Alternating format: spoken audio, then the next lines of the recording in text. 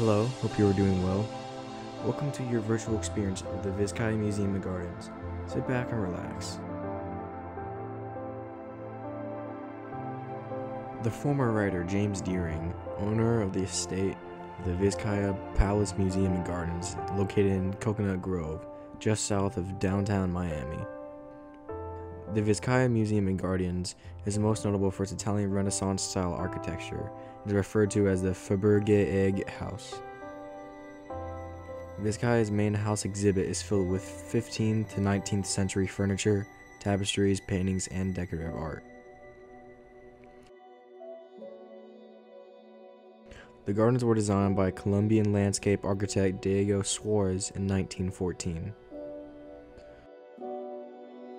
Suarez drew inspiration from classical European Renaissance and Baroque landscape design and applied it to Miami's subtropical climate and terrain. Suarez used native plant species to create an artistic tropical rendition of 16th and 17th century Italian and French gardens.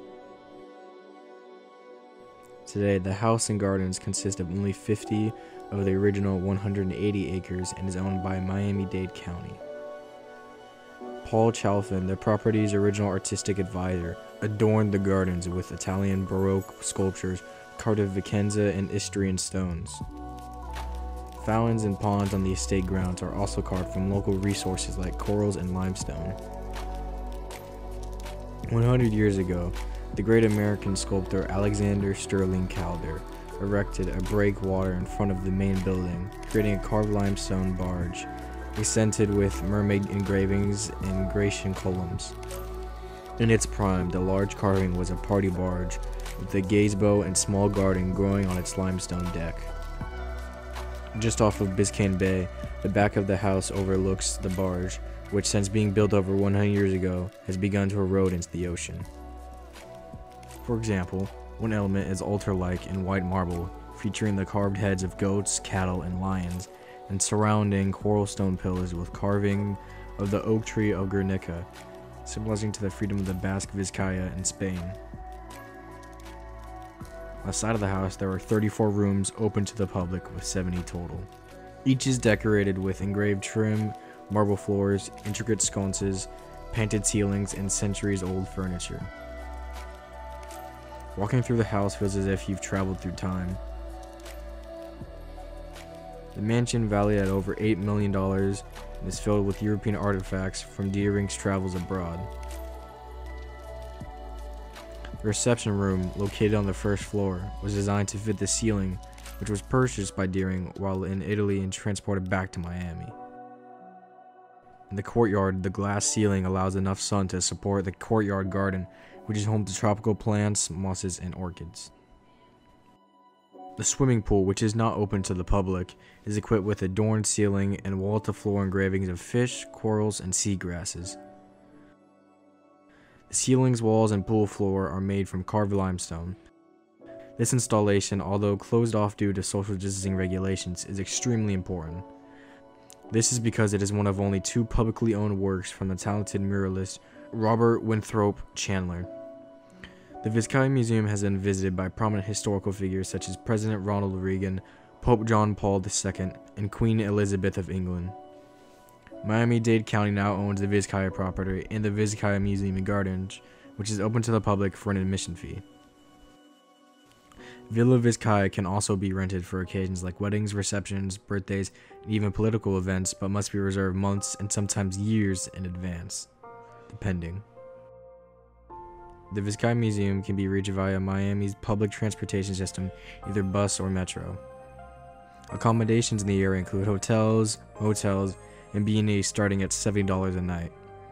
The museum itself offers a cafe with a 5-star rating, with restaurants in the area range from gourmet Italian to seaside restaurants with a fish of the day. However, due to the coronavirus, the Vizcaya Cafe is temporarily closed to the public. Reverting back to a previously mentioned topic, the importance of Vizcaya. Vizcaya has had a significantly powerful impact over the culture of the area. From popes to pop stars, Vizcaya Museum and Gardens has played host to countless celebrities and dignitaries, and it is still one of the most sought-after locations for photo shoots, weddings, and events, as previously stated. Vizcaya has provided the setting for many films, credited or uncredited. Here is a short list of a few: Bad Boys 2, The Champ, Iron Man 3, as well as the music video for Promise Me by CoverGirls. Scenes have also been seen on the soap opera Days of Our Lives. One thing many do not know about Vizcaya is its relations with urban farming. 4 years ago, Vizcaya entered into a partnership with Edibles South Florida to present an annual dinner for farmers, a progressive farm-to-table meal in the village designed to honor farmers and the work they do to feed our community. Vizcaya has a heart for urban farming, even so much so that they developed their own school program, which was awarded the 2019 EdCom Award for Innovation in Museum Education by the American Alliance of Museums. This award recognizes, encourages, and celebrates the innovation in museum education. Vizcaya is a proud partner and supporter of Miami-Dade County's annual Bonanza Biscayne Bay Cleanup Day.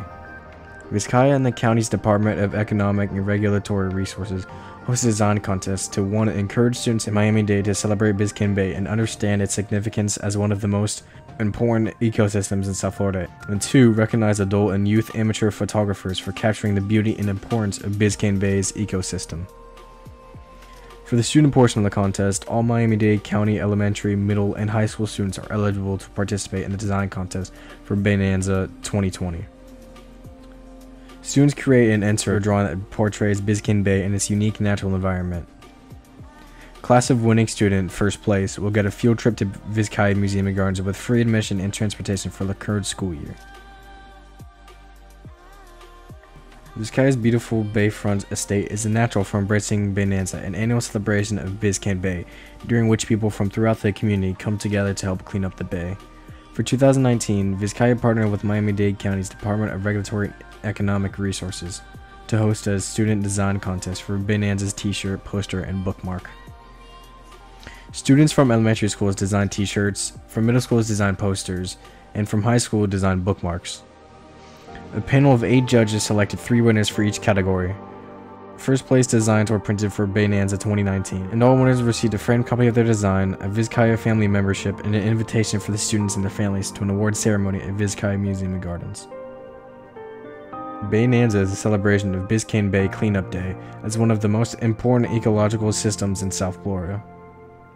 While Bonanza includes more than 25 great events throughout March and April, the event has become nearly synonymous with the celebration of Earth Day. Architectural inspiration. Vizcaya was conceived as a modern and subtropical interpretation of an 18th century Italian villa, in particular the country estates of the Veneto region of northern Italy. Its designers adapted traditional Mediterranean architectural elements to the subtropical climate with a remarkable sensibility for environmental issues. Innovations. At Vizcaya, the reference to the past was coupled with an enthusiastic embrace of technology, modernity, and comfort. Regardless of its Baroque appearance, Vizcaya was a very modern house. Many are surprised to learn that it was built largely of reinforced concrete, the latest technology of the period, such as generators and a water filtration system. Vizcaya was also equipped with heating and ventilation, 2 elevators and a dumbwaiter, refrigerators, an automated telephone, switchboard, a central vacuum cleaning system, and a partly automated laundry room. The setting. Today, Vizcaya is an oasis of silence and green, miraculously preserved just south of Miami's modern skyline. The heart and main living area of the house is the courtyard, which was originally open to the sky. The house was designed to take full advantage of its location on Biscayne Bay. Deering wanted Vizcaya to be approached and seen from the sea, and the east facade and the bay is the most monumental and the only symmetrical one. It opens onto a wide terrace that descends towards the water. The other sides of the house have unique relationships with the surrounding grounds.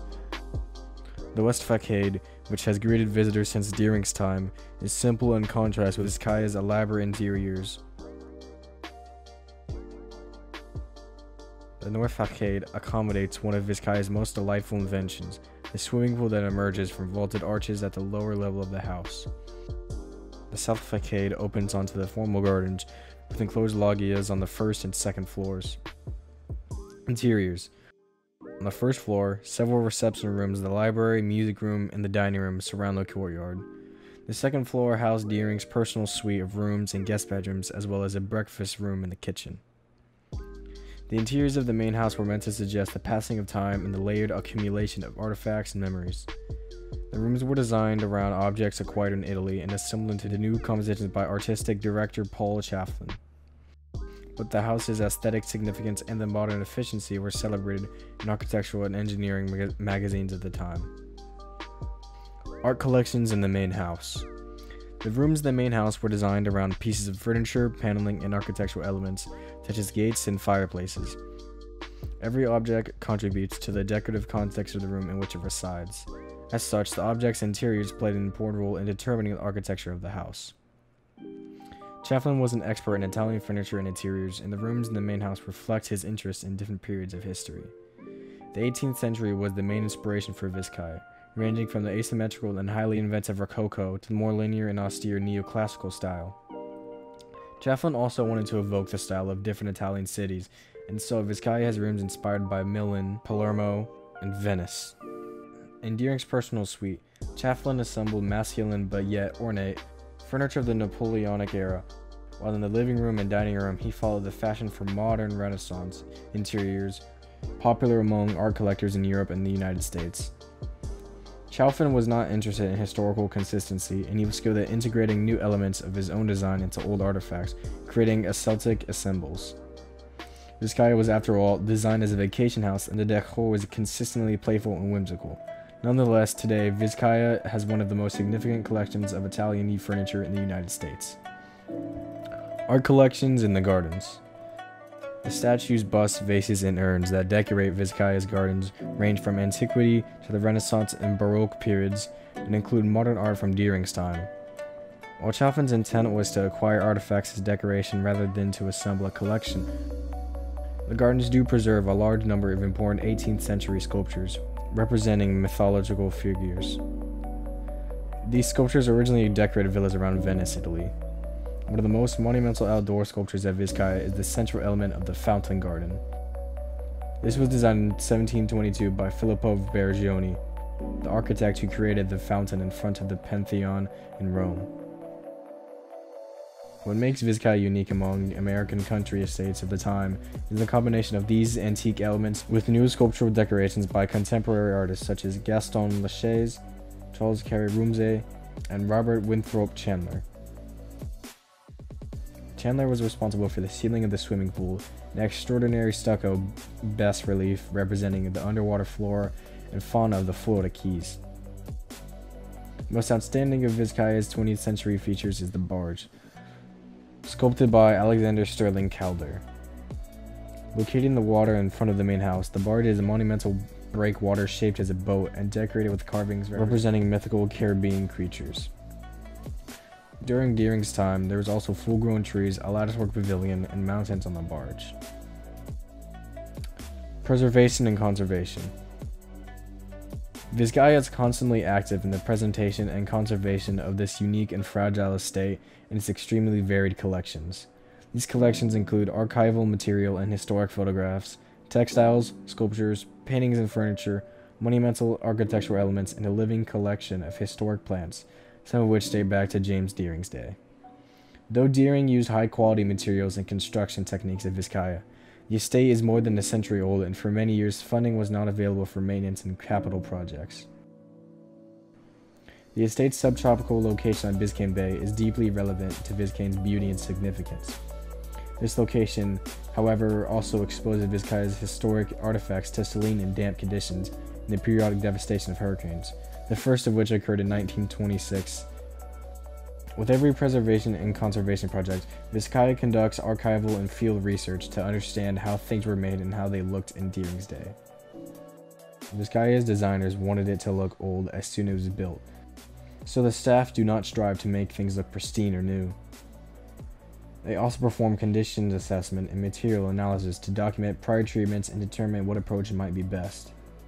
And on each of these projects, the Vizcaya staff collaborated with architects, conservators, and scholars with the appropriate skills, training, and experience. The gardens. Vizcaya's European-inspired gardens are among the most elaborate in the United States. Reminiscent of gardens created in 17th and 18th century Italy and France, the overall landscape design is conceived as a series of rooms. The central space is dominated by low edges and a geometric arrangement. Beyond that are the evocative secret garden, the intimate theater garden, the playful maze garden, and the once watery domain of the fountain garden. On either side of this design landscape, Deering preserved the native forest.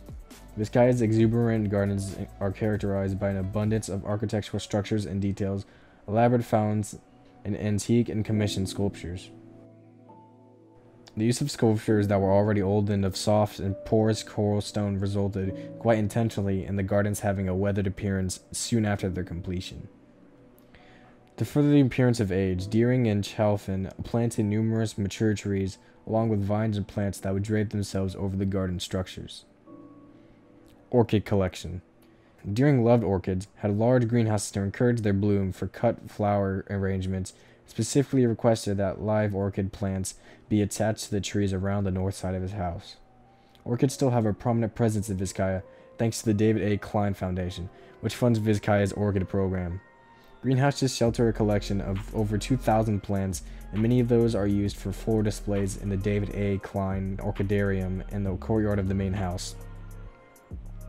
Vizcaya's collection includes many Florida natives and warm-growing exotic orchids, and some of significant size and rarity, like the Phalaenopsis bulbifolium and Sinopia species. Hidden rooms. Like many Gilded Age homes, Vizcaya has its share of hidden passages and doors. None of these can be seen during a regular visit or private tour, so the museum has created a special video tour to share its secrets. In this video tour, Deputy Director for Collections and Curatorial Affairs, Remco Janzonius, takes you behind the scenes to show us the different hidden doors and passages throughout the estate. Spectral Vizcaya.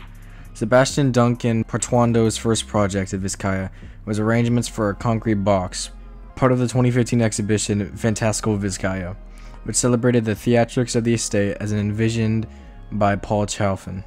In that commission, Duncan Portuando brought Vizcaya's archives to life on a grand scale, through light and color, including stained glass projections and shadow theater. He returns on February 26, 2021 with Spectral Vizcaya, which will be a similar experience with one main difference, that it is built with and by community members, and local volunteers will be part of this performance. During this Spectral Vizcaya production, audience members will meet and interact with historical figures. This might mean having conversation with Altia Ultimus, Deering's secretary, sing along with the gondolier, or creating your own lantern in a workshop led by Sebastian to add your own light to the performance. As visitors walk along the east terrace, their shadows will be projected onto the facade of the main house, activating the estate with the illusion of many more phantom guests. Painting at Vizcaya. Vizcaya has been a source of inspiration and creativity for its visitors even before it became a public museum in 1954. You can continue following this tradition by sketching and painting in the gardens. As Vizcaya is a National Historic Landmark, know that only select materials are approved for use on their official website. Plan your artist date in advance by reviewing the approved list of materials on their website. Find a shady spot outside and be inspired.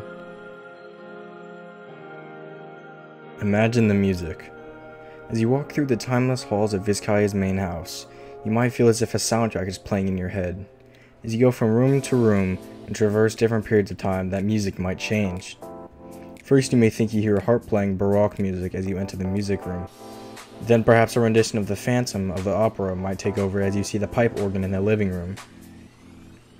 Sounds of the soundtrack. As you then venture into the gardens, perhaps these tunes change into movie soundtracks as you walk by the swimming pool grotto and imagine Ace Ventura climbing the banister to the theme of Mission Impossible. If you like the idea of creating a soundtrack for your Vizcaya visit, check out the museum's Spotify account. In collaboration with staff, Vizcaya has created playlists themed after different rooms, design styles, and time periods. An ordinary part of an extraordinary home. The kitchen at Vizcaya, found on the second floor near the breakfast room, is one location on the estate where guests can encounter the commonplace in this exceptional home. Few of us have homes with such opulent decorations, but most homes have kitchens and some of us even know how to cook. Visitors can imagine themselves in Vizcaya's kitchen because cooking is an experience we all share.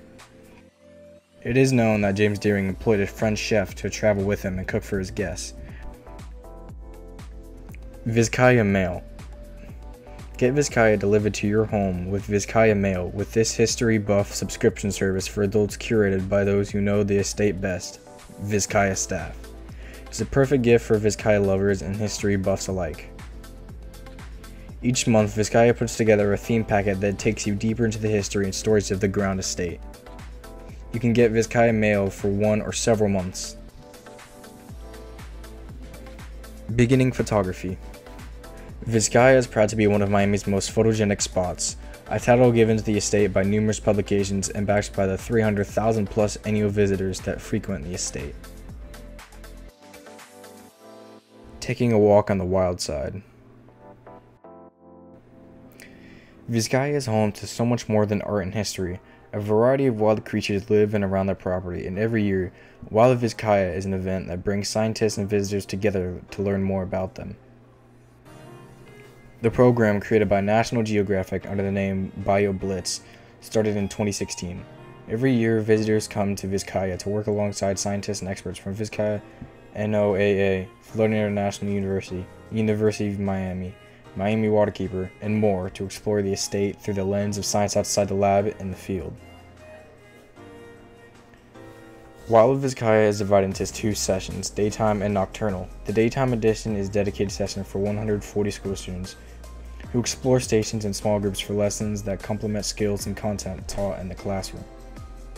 Not all students visit the same stations, and they are encouraged to share their experiences with their classmates at the end of the day. The nocturnal edition focuses on the intersection of art and science, since there's less wildlife activity during these hours, which is 6 to 9 p.m.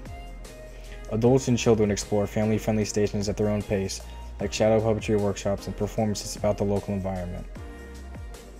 Adults and children explore family-friendly stations at their own pace, like shadow puppetry workshops, performances about the local environment, night hikes with black lights, and light sheets to attract all kinds of bugs. Glowing drinks and black light body art also demonstrate bioluminescence and camouflage with a fun twist. For those who wish to film footage at Vizcaya Museum and Gardens, a filming permission has to be requested and granted, which has to be booked at least a month in advance. Vizcaya is a good experience to join if you're looking for something unique and different, and especially if you are particularly interested in history or architecture or something like that, because that is a lot of what Vizcaya has to offer. Vizcaya would also be a good investment if you're intrigued in things such as botany, as huge aspects of Vizcaya, as is in the name implies, their gardens. I would highly recommend visiting Vizcaya to those with these interests.